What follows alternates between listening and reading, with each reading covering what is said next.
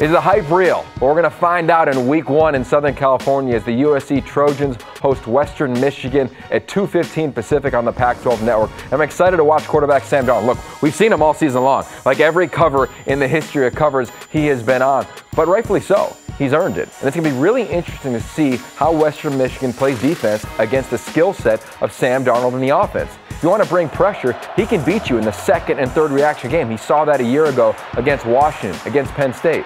Now if teams want to play coverage and sit back and say, beat us with your functional football acumen, well, I think he can do it. Because this past offseason, Sam Darnold truly went into the film room to understand the game, concepts, and understand why defenses do what they do. But it won't be easy because this Western Michigan team, they are excited about this ballgame. They're coming off a 13-1 campaign with a loss in the Cotton Bowl, but they have a lot of experience, specifically on defense. I love one of their defensive backs, Darius Phillips, one of the top corners in the entire country, going up against a very young and inexperienced wide receiver core for USC. So look for that matchup and the eye discipline of quarterback Sam Darnold. On the defensive side, the Trojans are real.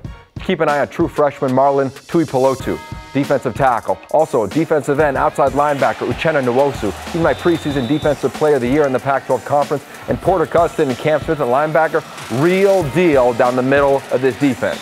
Do the Trojans take a run at the Pac-12 South, the Pac-12 title, and maybe even more? Well, we'll find out as it kicks off on the Pac-12 Network, 2:15 Pacific. USC hosts Western Michigan.